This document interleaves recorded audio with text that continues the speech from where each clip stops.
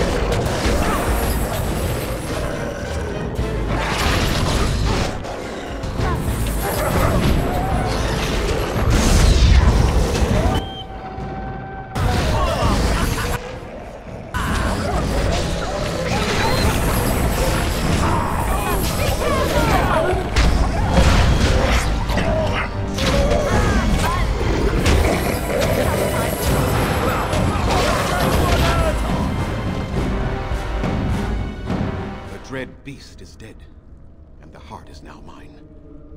Well done, Grey Warden. You have succeeded in your task.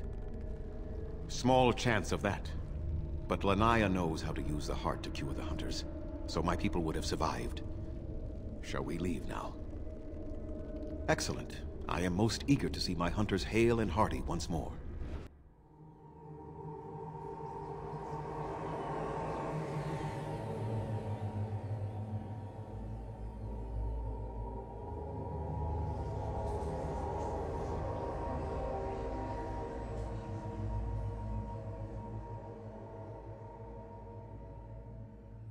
It is done. The essence of the wolf's heart appears to have banished all trace of the cursed blood from the hunters. Though you did not ask for one, you have earned a reward to go along with our respect and gratitude. Consider it a gift from our ancestors. Let me say it officially. I hereby swear to uphold the terms of the ancient contract our people formed with the Grey Wardens.